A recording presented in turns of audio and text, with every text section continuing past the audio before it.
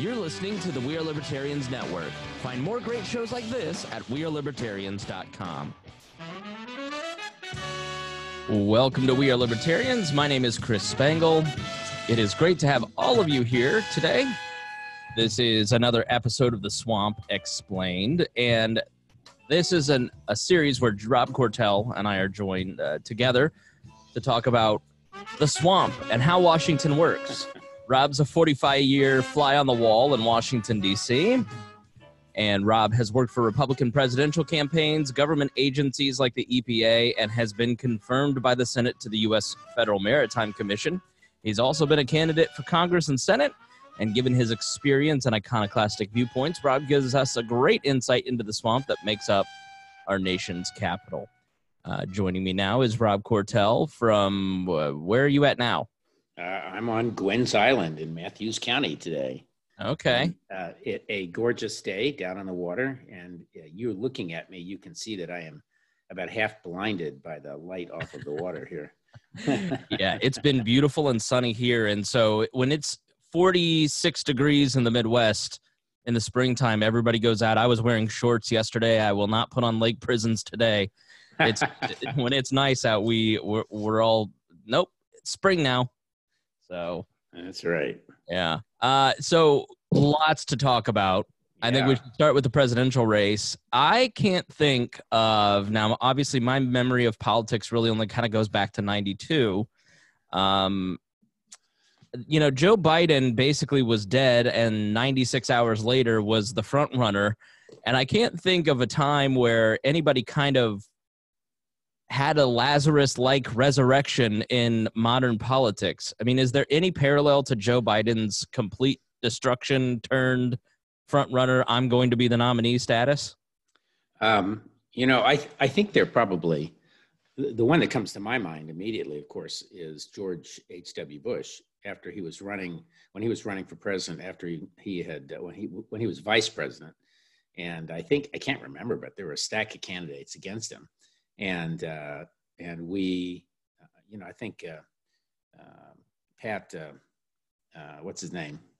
Came at him from the right, and South Carolina was our firewall then, and South Carolina has been a firewall, I think, both to Democrats and Republicans. Frankly, it doesn't surprise me, and it's much more traditional. It's a better representation, frankly, of the body politic than either New Hampshire or Iowa. So I think a lot of candidates kind of get that. But this is where this really is a media circus and a contest and everything else. If there were no ups and downs, Chris, we wouldn't have a thing to talk about. No, exactly right. So there's always something interesting happening. If there's not anything interesting happening, we're going to make something up. That's exactly right. Fake news. No, we talk about my new haircut. Yeah, right. I like your haircut. So why is South Carolina, it's always termed the firewall for some candidate. Rudy Giuliani in 2008, George Bush in 88, Joe Biden in 2020. Is it because Iowa, New Hampshire, talking like I'm from New Hampshire, and Nevada has snuck itself in there, but I mean, it's a caucus state. So is it because it's the first real contest? It's the first real contest where people actually go out and have to pull a lever or some equivalent. Iowa is lily white. Vermont is lily white. Nevada, I noticed Harry Reid was claiming was the first real show of a broad demographic, which I suppose is technically true, but Nevada is not a real state. So it's like 85% federal land. Yeah, right. And you know what they say, what happens in Las Vegas stays in Las Vegas. And I'd say that's about as much influence as Nevada has on it too. But so South Carolina is the biggest of the first round of actual state voting. And, Biden actually did really well across the board. We're still waiting to hear from California, which could maybe change the outlook, but I suspect it's not going to change it that much. Remember, I think last time we were talking, the percentage of people who vote early is massive. And I suspect in California, it's probably between 30 and 40%. And if they're doing it, if you can reel yourself back a couple of weeks before Vermont, before New Hampshire and Iowa, the reality is the guy who had momentum at that point was Biden. Mm-hmm. So among the early voters. So I would not be surprised if if a substantial portion of the early voters in California were Biden or one of the more centrist candidates at the time. The problem with elections now is that you really can't put them in a straight time frame. You sort of have to figure out at what point the voter, what does the voter know at the point at which he or she is making the decision. And early voters make it over the course of sometimes as much as, if I recall, 30 days in some cases. So it's very hard to tell. So if somebody voted just 2 weeks before Super Tuesday in any of those states, they would not have known that who won Iowa or who won New Hampshire. Right. And at that point, Joe Biden had the momentum. Yeah, because he seemed like he's the one. Name ID matters a lot in politics, and people don't totally get that. And so it's the single most important factor in how someone votes. I totally agree. They have a familiarity with that person. Joe Biden was the vice president. He's been in politics forever. He's not an unlikable person. I mean, I think Joe Biden's likable. And then you have Bernie Sanders, who had the organization advantage because he still had all that organization from 2016 and nobody else did. Obviously, Bloomberg built up, and we'll talk about Mini Mike here in a moment. Yeah, right. But also, I think Biden represents a return to normalcy. Now, who campaigned on that? Do you recall? Was it Coolidge? Nope. No, it was after Warren G. Harding. Right. Harding was the return to normalcy? Yes, and he followed whom? So was Woodrow Wilson. Yes, that's correct. Right. Yeah. So, and then Harding turned out to be super corrupt. Well, and he died anyway, so it didn't much matter. And Coolidge, of course, was Silent Cal, Cool Cal. And so here's my question: Is it that everybody started paying attention around Iowa and got to look at all the other candidates and went, we're just going to go with the guy that seems the most safe? I think in South Carolina, it was simple demographics. And I think, and if you look across at most of the states voting that he won, again, it is largely an alignment with Democrat demographics, which are largely African-American, is one of the highest percentages. And so I think that's a group that's been very loyal, and he got a tremendous percentage of that group everywhere in each of those primaries. Bernie also did not apparently, he was appealing to the youth vote. A lot of the youth he appealed to 8 years ago are not so youthful anymore. They don't fit in that vote. They're paying taxes now, Rob. That's right. And they're probably voting, but he's trying to appeal to the younger voters. And once again, the young voters did not turn out in the primaries. And I think there's a lesson there for the general too. No matter what we do, young voters have lots of other reasons and impediments to voting. They may live at school and not want to vote there or not be registered there. They maybe just don't think it's worth their time. They're too busy. They don't feel motivated. They have no self-interest. So I think that's the big disappointment for Sanders. Yeah, it seems like Biden won so big in South Carolina that everybody was kind of waiting to see, can this guy actually pull it out? And then they went with the winner. All of a sudden, all the endorsements started coming out of the woodwork. Well, that was a good week for him. Yes, there's no question. Yeah, I do think a lot of Democrats are genuinely scared to death of Bernie. Although I did see an interesting article.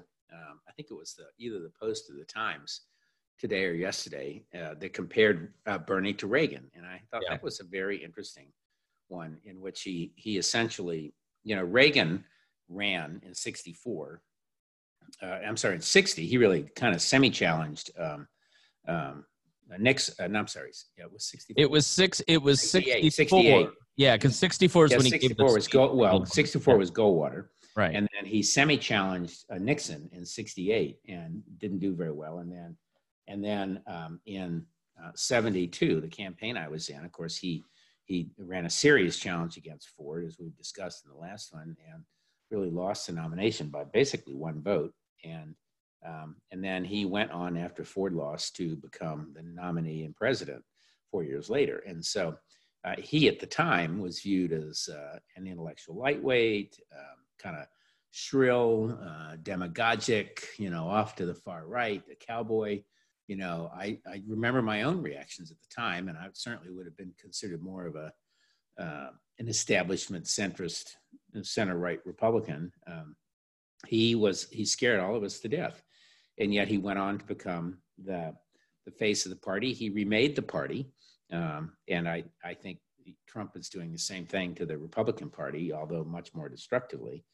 Reagan had a better sense of how to govern. He had already governed the third largest country on the planet, that being California, and the third or fourth largest budget on the planet, and so on and so forth. So he had real governing experience and a sense of what you could do and not do, and the power of the word. But Bernie is not dissimilar in terms of his potential, according, thinking about this article, to remake the Democratic Party. He may well lose again, or he may, if he wins, he could be Reagan from the left, remake the politics of the party, the ideology of the party, and I would not count him out in terms of his ability to out-debate Donald Trump, because he has a lot more conviction, and he could rouse enough people against Trump. So I'm not someone who automatically says he can't win, but I do think the Democrats are scared to death of him, and that's really what happened. And I think they're also nervous about Biden. Biden has taken some time to warm up on the stump, and that's kind of problematic. He's got to figure out a way to both out nice, and at the same time kind of out shout Trump, but not in the same nasty way Trump does it, if you know what I mean. Yeah, so here's Biden gave a great speech on Super Tuesday night. He did. It's clear that his speechwriters, he hired Pete's speechwriters to rewrite his speech. Right. And he hit a lot of notes that I think will speak to a lot of independents, in that we're going to return to normalcy. We're going to return to a time. And this is his best pitch. Remember how good you had it under Obama? Like, everybody was miserable under Obama and hated Obama, but now under Trump, we're also miserable because A, the media makes us feel that way, and then B, some of us are genuinely miserable. And so he had a very good appeal. He had a very good speech. And here's my only concern with Biden beating Trump. It's that "this is not who we are" line has never worked against Donald Trump. It didn't work for the 16 Republicans. It didn't work for Hillary Clinton. It hasn't worked for the media. It hasn't worked for Nancy Pelosi in the impeachment. Like, the people genuinely go, yeah, no, this is who we are. We're all and I think if you think about the context of the environment into which he's running, so there's no question that the Democrats did Donald Trump a favor with impeachment, because they basically allowed his people to beat the crap out of Biden's son, and that Joe Biden's son is going to be the email issue of the 2020 election campaign. Mm-hmm. And the Republicans are trying to raise it in hearings in the Senate, which they can, although it was interesting, Romney sort of flirted with opposing that, and then he was assured by the chairman that it would not be partisan. Well, I'm sure we all believe that. Right. And as unseemly as that deal was with Biden's son and all that, and it's very hard to believe he didn't know it, since he had to file ethics forms like the rest of us. Nevertheless, that's going to be the issue, and that is going to be the main impact of the impeachment hearings, is to have given Donald Trump another big issue against the likely candidate, Joe Biden. I also feel that it gives him an appearance of Teflon, an appearance of, they came at me, I won. Completely. Yeah, you can't. If he screws up again, what are you going to do? Try impeachment again? Which they flirted at with the Roger Stone stuff. They were like, should we try it again? It's like, well, but Nancy Pelosi, I think we all know that Nancy Pelosi put the kibosh on all of that. yeah, understanding exactly what it's what it would be doing, but kind of trying to remember where I was going on that whole line about that. But I think Hunter Biden, his biggest vulnerability is Hunter. Yeah, the biggest vulnerability is Hunter, and Trump. I think Trump's big vulnerability may well be the coronavirus and or COVID-19, as it's properly called. And this, in some ways, this could be the revenge of the deep state. It kind of, if we walk over there for a minute, early January, I think it was around the 3rd, they first got word at CDC that something was going on in China. And then it took a week or 2 weeks before they knew enough about it to be able to have any point of view. And then, and China, of course, is totally opaque. I don't know, I think they didn't let any other countries in to look at it for almost a month and a half. And they basically silenced everyone who made it the public aware of it. And the one young doctor died who kind of broke out of that. And then, and you realize January 3rd is only about 9 weeks ago. Yeah. That's when we learned about this new coronavirus. And I think objectively, the deep state did their job. Although, there's another article in the Post today about how all that went and who told whom what. But one of the big kind of holdback in all of that is that the test itself has to be made essentially by the CDC, the Center for Disease Control, whereas in Europe and everywhere else, the test is made commercially, and I suspect they'll go to that. And I have no doubt the reasons are for reasons of certification and so on and so forth. But yeah, so I saw a Twitter thread where basically this woman thought she had respiratory issues. She thought she had it, so she called like 5 or 10 agencies and doctors and hospitals and the CDC or the State Board of Health, and nobody had any access to it and couldn't find it, and nobody knew where to get it, and everybody was ill-informed, and it was sort of like it's your natural bureaucracy at work, right? If a bureaucratic institution's in charge of something, it's not going to function correctly. And since then, I have a friend who works at a school. Their school this week was contacted by 6 different agencies, preparing them to close them down for a week. And I suspect that, by what you mean by deep state, it's that we're just now getting to a place where tests are available and they're not $10,000. Right, and it wasn't mobilized early on. And secondly, it took the specter of getting a chunk of that $6 billion for local agencies to actually start working on this. Well, yes, but I'm sort of, there's a balance here, because I actually think the so-called deep state actually kind of did its job in a responsible way.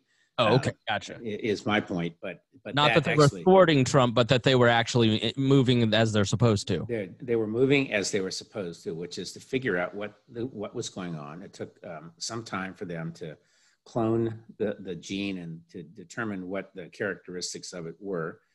You have to do that before you can figure out an anti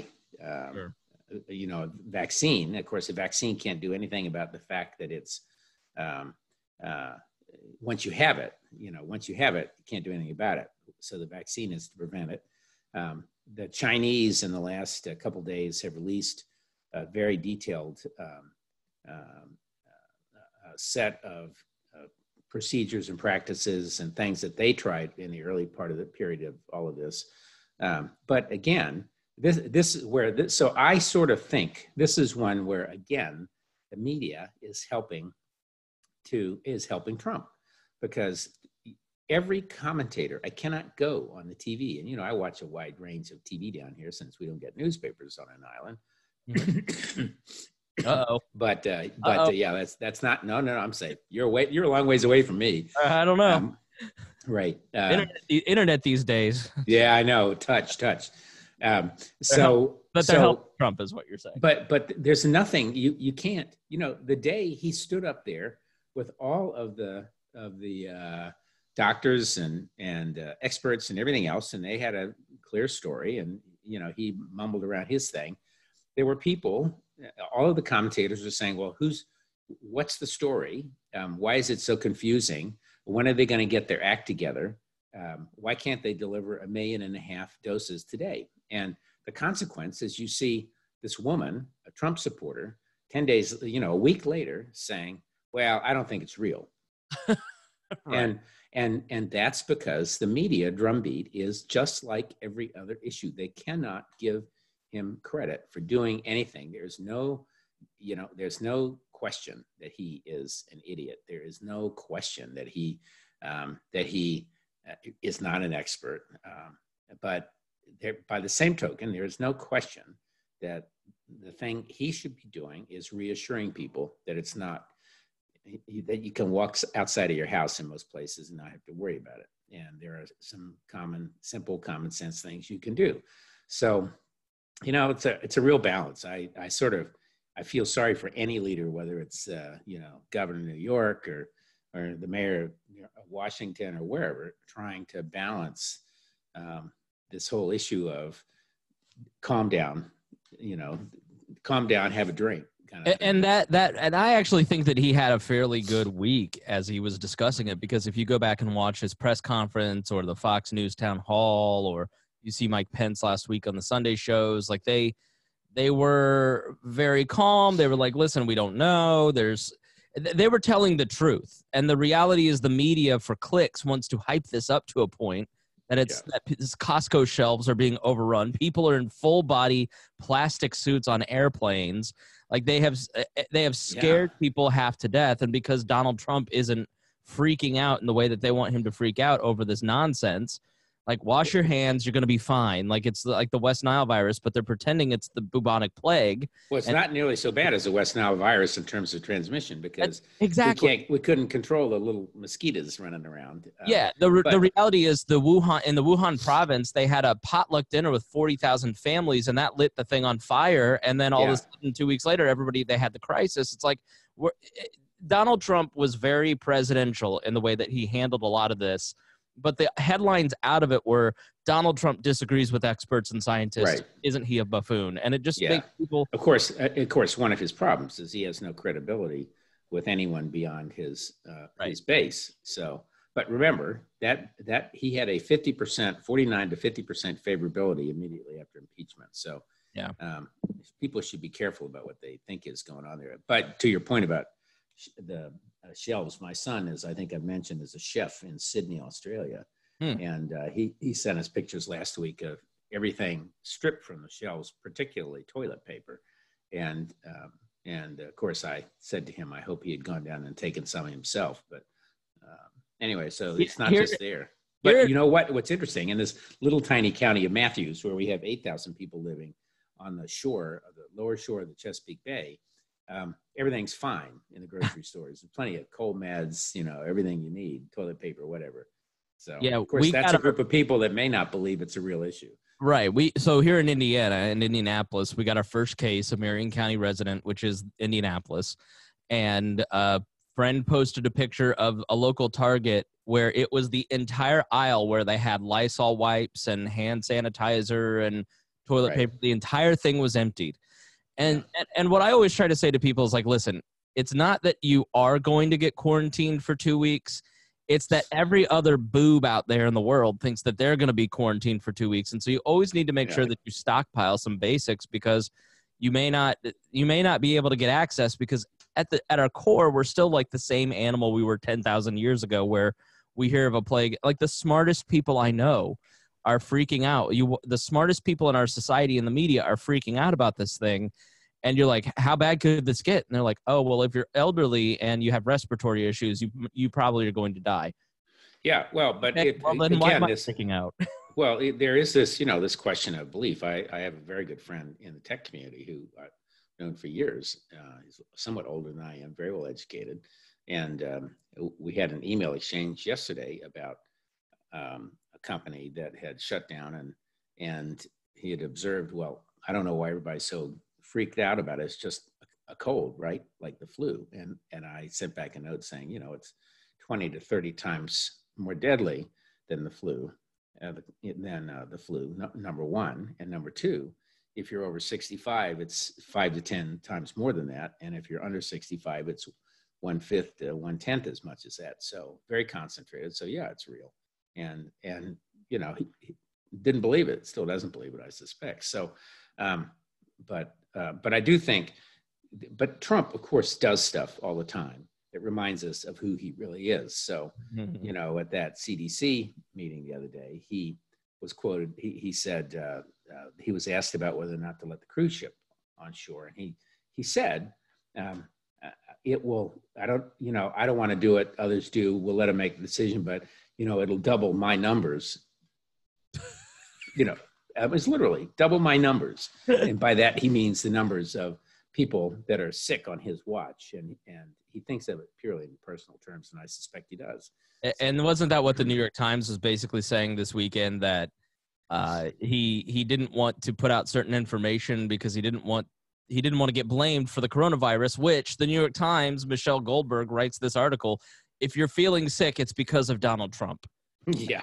Well, now the other side of that. So the big question is, does he believe it? So is he going to get himself tested this week from having gone to the conservative? Oh yeah, CPAC. So that was just last week in Maryland, and thousands and thousands of people. One of the people with whom he came into indirect contact via only one person in separation has been diagnosed, and most of his cabinet came into direct contact with that individual and have now come in contact with Trump at some level or another. So the question is, are they going to take the test? And by the way, this is one, I want to cycle back just one more second before we get off of this about the bureaucracy and the disinformation coming out of the news. I mean, the reality is, first of all, you really do have to concentrate your tests on people who you think are likely to have been exposed. And that is clearly what CDC did. They got test kits to everybody in the early stages who could conceivably have been exposed. And you realize that was no more than about 4.5 weeks ago, only 3.5 weeks after it had been seeping out of China. And so they're increasing that. And so, this morning, last night or the day before, Pence said, we've gotten however many 100,000 out, 300,000 out, and we'll have another million by the end of the weekend. And all they're doing is showing pictures of the target was 1.5 million. Well, I'm sorry. They had a bad batch, by the way, so they had to dispose of that. They may well have made 1.5 million, but maybe some people think throwing out a bad batch is a good idea. And then, so there's that. And frankly, there are not enough people who have the fear of it, concern about it right now to use up 1.3 million kits. Maybe by the end of this week or next, there will be that many people, but by then they'll have produced another million or 2 million or whatever. So I personally, and I have, doesn't make me an expert, but I have a degree in biology and environmental science. I follow science. I'm reasonably well read on this stuff. I don't have any concern about our having enough kits to test the people who need to be tested. Where you're going to see the discombobulation is people on the margins, people who just want to be tested out of fear and really there's no obvious exposure pathway to them. And then you have, of course, this massive ship with several thousand people on board, and they really need to test every single one of those, and they need to do it yesterday. And that to me is kind of a big screw up. But those are massive, massive logistics nightmares, think about the crew of the 42 or so people that were tested. 20 some had the virus, and 19 were crew members. Now that sounds massive, but remember that ship probably had 1,000 crew for a couple thousand passengers. So we have to be careful about the numbers too. Yeah. By the way, I have an issue for you. Okay. Daylight saving time. Yes. So let me do this. I want to transition, and I have a great transition into Bloomberg. Okay. Because I want to talk Bloomberg, and then we'll talk daylight savings time after that. Yeah, good. So I'm watching 60 Minutes, and Scott Pelley, I believe it was interviewing Mike Bloomberg last Sunday before Super Tuesday. And Mike Bloomberg pushed some stupid notion about coronavirus and calling it a hoax. And Scott Pelley fact-checked him and said the president didn't say it that. In fact, what he meant is that X, Y, and Z was a hoax, but he didn't believe it. And it was such a news story that Scott Pelley of CBS News fact-checked the president on the positive side against a Democrat that it made the news. That's how in the bag these people are invested in. When somebody actually stands up for the president and gives facts, it's news. But I was impressed with Michael Bloomberg's operation because what he had done in his $500 billion was build an organization in the way that Trump has built an organization, and now he's handing that over to Biden, and he had built the organization that Biden never had. That's right. Now, but at the end of the day, Michael Bloomberg spent $500 million to be told by millions of people, no, we don't like you. Well, and Bloomberg was trolling for the same people that Biden was trolling for, right? And Klobuchar and Pete and all the rest. So, and it's a very highly financed. That was actually intended to be semi-commercial, not for profit when it was the targeting piece of that operation. And it was intended, the targeting piece, as how you get a movement going to be successful. So I think it's going to be enormously helpful to Biden, and it'll be interesting to see if Trump can counter it. Andrew Yang said on Saturday night during the coverage that one of his former employees had gone to work for the Bloomberg operation, and they had in district, they could target almost every voter in the United States within every precinct that they could mobilize. I mean, he really built on the back of, Bloomberg folks, the operation that Obama had. And, when you have an operation like that, it's very hard to say, oh, Trump has this in the bag because Biden's an old fool. Like, no, when you've got that kind of data operation behind you, and Bloomberg, if he does continue to spend money and deploy that, it can make Biden really much more competitive in places that you didn't think he could be competitive. Then, data is really key along with name ID. And so that could be huge. But the issue still in politics is, can you get people to the polls? Right. And so where a targeting operation like Bloomberg's or Obama's, or frankly, the last time Republicans and so on and so forth, shows its value is with the early voter.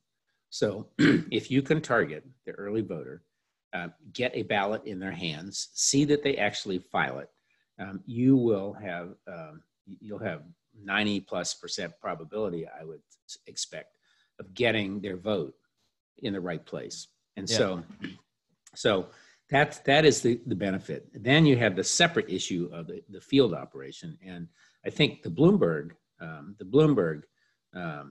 intent was to create an organization that not only could tell you who was the right person to deal with and who you'd like to get on board and what issues they cared about and how to move them intellectually, but also intended to be a way to motivate people to go out and get them to the polls. I mean, I certainly knew my daughter's mother-in-law down in Texas was knocking on doors for Bloomberg. I was like, oh, who knew? But I assure you that every door she knocked on would have been the right door to knock on. Right. And that's key. Yeah. Drive out, because that was Hillary's problem, is she didn't motivate or mobilize the people she needed to mobilize. Yeah. And I do think that it's potentially true that this could overcome some of the Biden bland. But, you and I have been talking about this for several weeks, that I actually, if not 6 or 8 weeks, but, I continue to believe it. I think Biden is still likely to get the nomination, and I think he's likely to pick Amy Klobuchar. I think she would be a great kind of, stabilizing, nice personality. And I would absolutely not be surprised if Nikki Haley takes Pence's place, and he's sent off to, I don't know, not what's the equivalent of Ireland for Mick Mulvaney, for Michael Pence, for Pence, Special envoy to Slovakia or something. Yeah. but Lesbos. yeah, right. Maybe, yeah, maybe Ukraine, Yeah.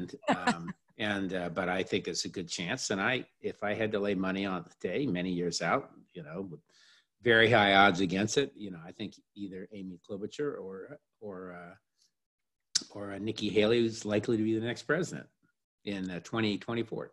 I could see him picking Elizabeth Warren, Biden picking Elizabeth Warren as a way to try and shore up the progressive wing. I could see that too. Yeah. I think that would be a little bit of a mistake because I don't think the progressive wing turned out for him the way the media has described it, partly because you remember the numbers are so small to move in Iowa and New Hampshire.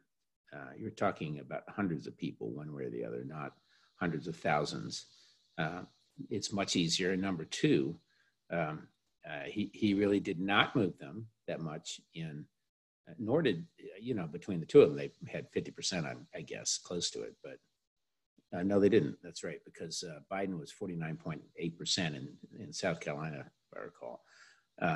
So I think the progressive movement is partly an anti-everybody else movement.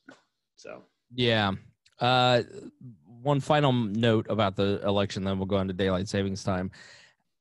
I cannot believe the press about Elizabeth Warren's exit has just been, they're beside themselves. And it's because she's a woman. Hillary Clinton came out and said, there's no doubt that it's because she's a woman that people didn't vote for her. And it's like, and I saw some, I'm friends with the editor of Belerico.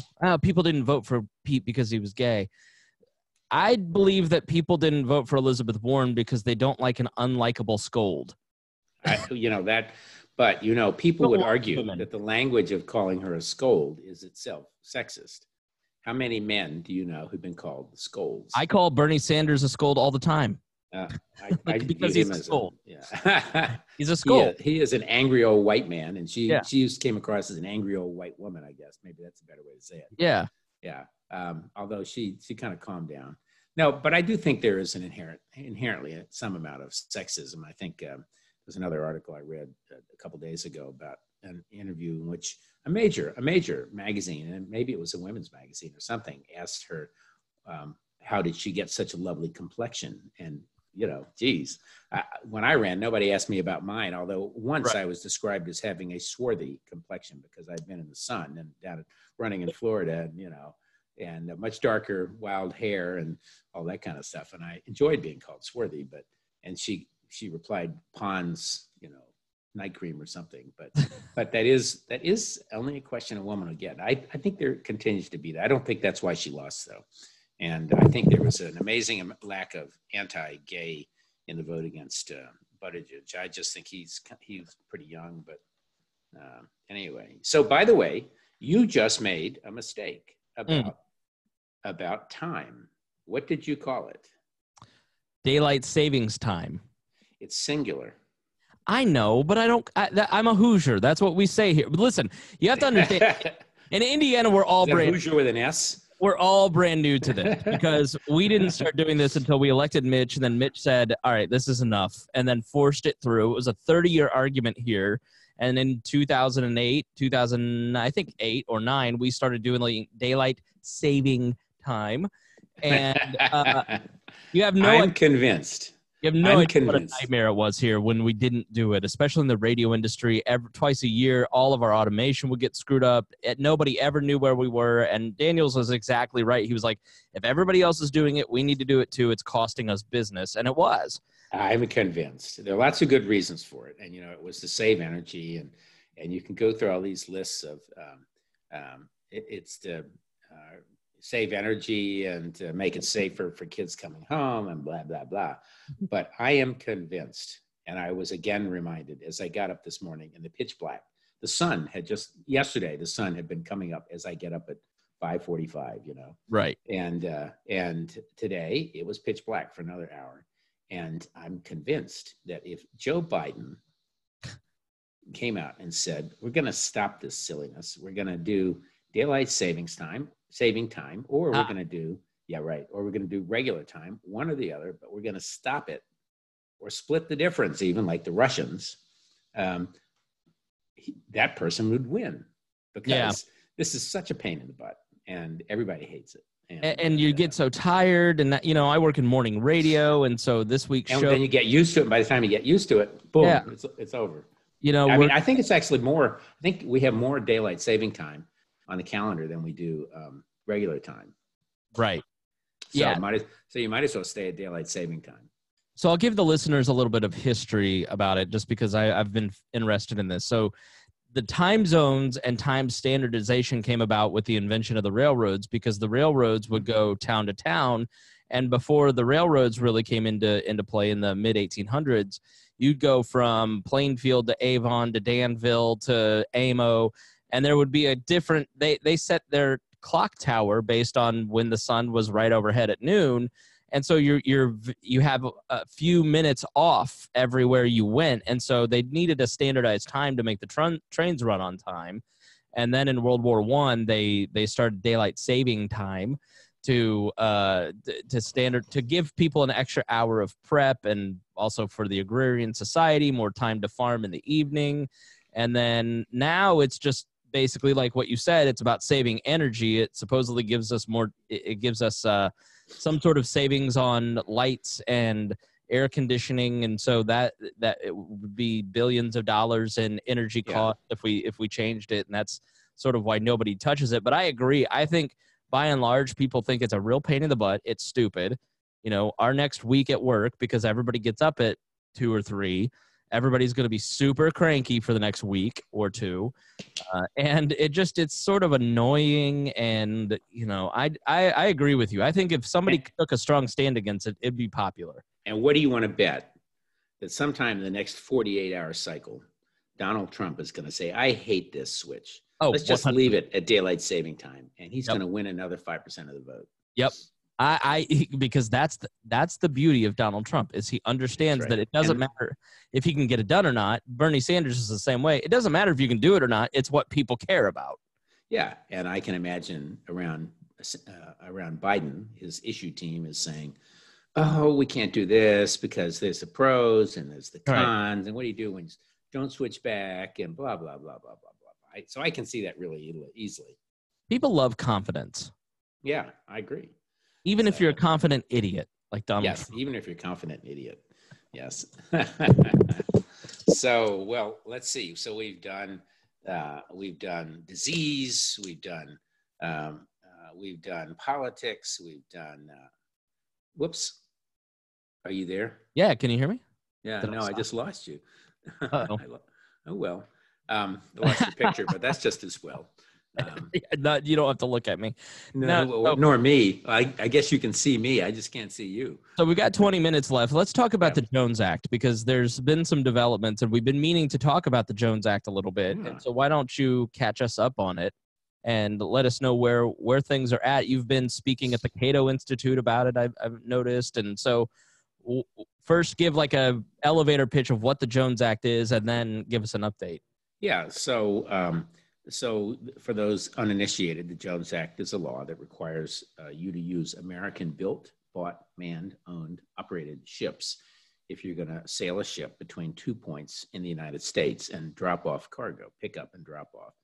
And there's a sister law called the Passenger Vessel Act, which says you can only be one of these kinds of ships if you're going to pick up an American cruise passenger and cruise him from, let's say, New York to Miami.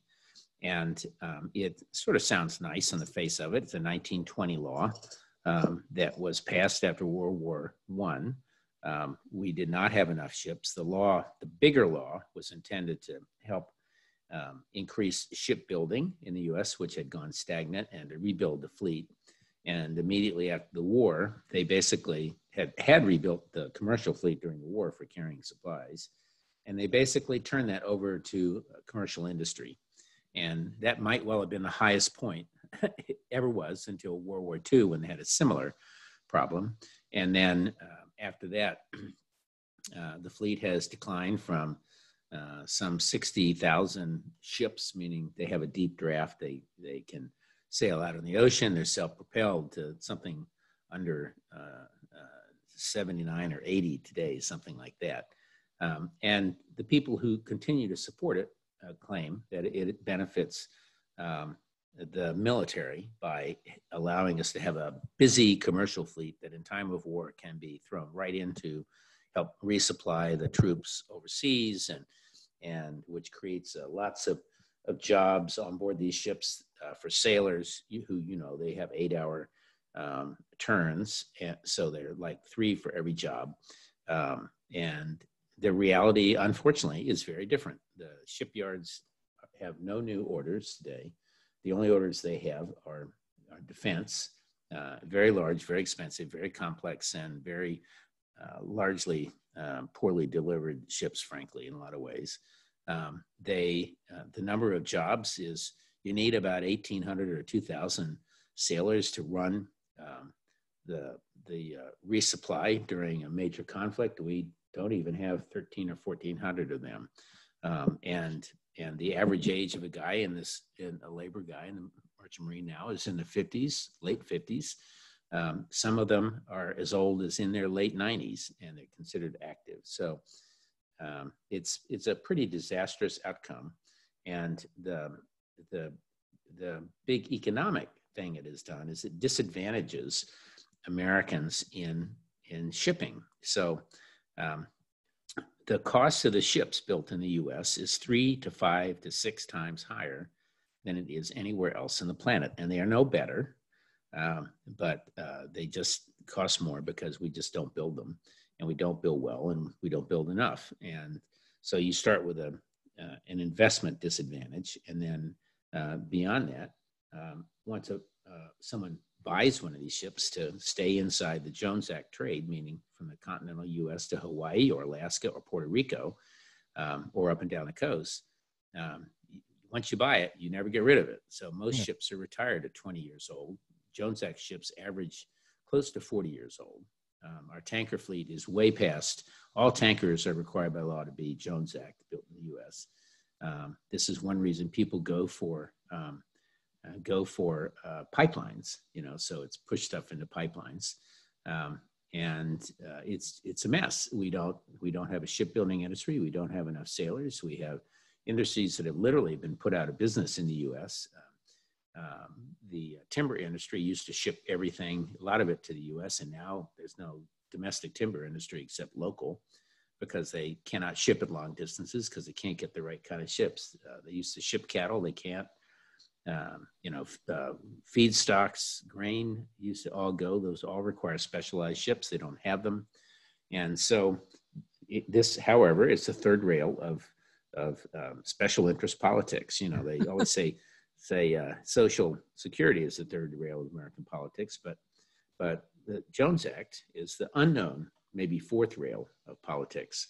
And everybody supports it because what they're told is, oh, it's critical to national defense. And why are they told that? Because the labor unions funnel them a lot of money, and the labor unions believe, against all facts to the contrary, that it keeps them in business, and it does not. It actually has destroyed them by making shipping so expensive that everything that used to go by ship now goes by trains or trucks, and in some cases by airplane. And so it's just, I headed a group trying to get rid of this in the 90s, and it's still there. But there are a number of interesting things. For the first time, a congressman from Hawaii actually opposes it and has come out with several pieces of legislation to modify it, particularly in their own context of Hawaii. They like to make themselves a special case, thinking that's going to help them. But this is Steve Case, who was the founder of AOL, or not the founder, but the CEO, took them public and all that. His brother, Ed Case, is a congressman and has enough money not to give a hoot what the unions want to do to him.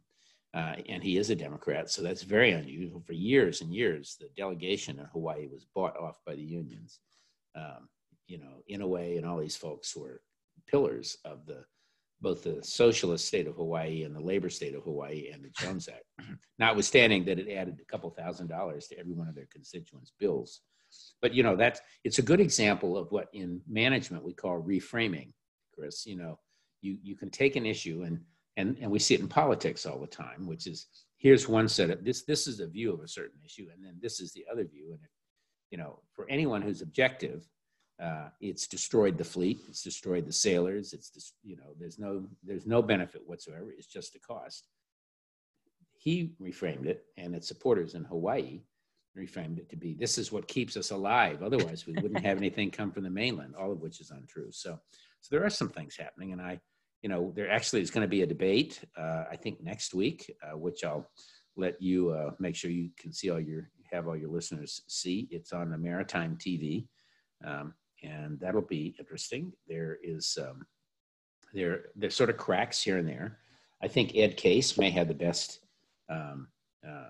ability to do something about it. Cato, of course, is hammering away, but there are diehard supporters everywhere. So if I had to give all of this a chance, what percentage do I think we'll have it modified or gotten rid of in 5 years? I give it 5%, but that's 50 times greater than I would have given it 10 or 20 years ago. So what is it about human beings that even though they're presented with evidence to the contrary, that they don't believe it? Well, that's a good question. There's a lot written on that, these days. And it's particularly true. I forgot this. There's a new book out on identity politics. And I think you and I, maybe in one of our shows, ought to go through some of these books for our listeners, because they're whole sets of books trying to analyze, some better than others. But this particular author makes the point that we used to gather more around issues or things which we jointly supported, and you can create movements that way. But today, it's more about who you identify with and support. So, and regardless of what the issue is. So that's why so many people can support a Trump or a Bernie Sanders, regardless of whether they agree with them on one major issue or another. It's because in their circles, they don't want to be the odd man out. And I don't know that people make that, but people are herd animals, just like we are all animals, right? So the older I get, the more it's clear to me human beings this is like the animals we are. This is going to mean nothing to you, but to our listeners, it may mean something. There's the head of the party currently, who's not running for re-election. His name is Nick Sarwark. He's head of the Libertarian Party. And he got into a spat with a guy named Maj Toure, who was a former Libertarian candidate in Philly. Now he's a Republican MAGA guy. And he says, I left because of Nick Sarwark and all these things. And basically these two people, and there's a group of podcasters who all basically just try to ding Nick Sarwark, or people on Nick's team try to ding the other team. And it's just basically they're trying to grow their audiences by picking on each other.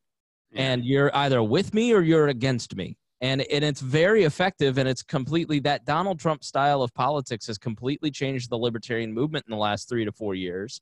And I've seen it go from when I started in 2008, it was about ideas. It was not about personalities. People jokingly said the word celebritarian. And then all of a sudden now, all that matters is, are you supporting the right celebritarian or not? And, people like me, you got to pick a side. Are you with Dave Smith or are you with Nick Sarwark? And it's just a complete shift in the last decade of how the movement operates, to its detriment, to the point that people like yourself are going, I see all this on Twitter. I don't want to get involved with these nuts. Yeah, although I'm in constant Twitter wars on the Jones Act of all things. Yeah. And what a surprise, right? Yeah.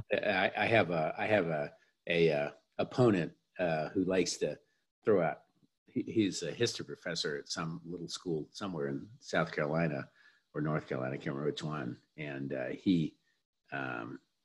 there are people who are single-mindedly. They cannot process that there may be other information outside of, their fact range. And even if it is outside of the fact range that they're familiar with or care about, they have to figure out a way to fit it into their view of the universe, or in this case, in my view, the Bible. I view the Jones Act is a religion, which explains a lot about its supporters, frankly.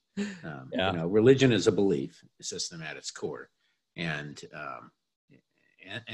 you asked about facts. Facts, people will fit contrary facts into their view of the universe. And I sure see it in my Twitter wars. And for those of you who want to follow these Twitter wars, it's Rob Quartel at Rob Quartel, so you can follow it. And we always put that into the show notes, so you can grab it there. Add him on LinkedIn as well. Yeah. So we've come to the end where Rob is dare I say, a bon vivant, and likes to go out to. I think a gourmand is what you were trying for. And my wife would get upset if you said I was a bon vivant. Well, I barely know what that means, so I probably used it wrong. But you love to go out to eat. You love to go out and drink. You love to take tours of Washington, D.C. with your friends and make merry. And you always give us at the end of every show a good spot for people to go when they visit the nation's capital, as they should. It's a very fun place to visit. Everyone should go at least once in their life. Yeah. And when they do, where should they eat or drink? It's been about 2 weeks since we last got together, and I only had a couple days in D.C., but I went to a new restaurant called Albi, A-L-B-I, also on the waterfront in Southeast. And it's the chef Michael Rafidi, who has a terrific bona fides in the Washington food scene and around, has opened his first first restaurant that he's ever opened. And it's a Middle Eastern restaurant in a luxury building down there. His previous take was with sort of a Spanish paella restaurant, Arroz. This guy has Palestinian and Jordanian roots, but he basically, first of all, the restaurant's beautiful. Second of all, it's just terrific. It's kebabs, and I mean the pita comes out of the oven hot, and it's in this beautiful, like a football, bigger than most. Lots of different kinds of shareable plates, gorgeous wood-fired grill, so on and so forth. But it's called Albi. I think it's hard to get into, frankly. It's hard to make a reservation. When I talked to the host there the other night, he said they always keep a fairly high percentage for walk-ins. So if you're down on the waterfront of DC, on the southeast waterfront, you should consider heading over there. And next door to it is a lovely bar, Maxwell's. Maxwell was, they have one other bar up on 10th Street, if I recall. And it's a wine bar that has, they have great sets of tasting trios and things like that. And the two owners kind of own, apparently, Rafidi has a small stake in Maxwell's, and maybe vice versa. And Maxwell's did his wine and liquor list and all that. So it's a great combo.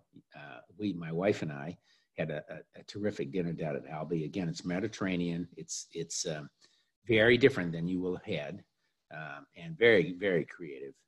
And afterwards, we had a nice drink at Maxwell's, which, by the way, had 4 women bartenders, and none of them, there were no men bartenders. So that was in itself a revelation, particularly as we were about to head into International Women's Week. Excellent. And there you have it. All right, we'll make sure to check Albi's. Albi's. How do you spell it? A-L-B-I. And then Maxwell's down on right next door to it on the southeast waterfront. All right, excellent. Well, Rob, thank you so much for joining me. Mm-hmm. All right, it's fun. Great to talk to you, and we'll talk to you soon. More fun coming up. That's exactly right. All right, thanks for listening to this episode of The Swamp Explained on We Are Libertarians, and we will see you very soon. I held my cough.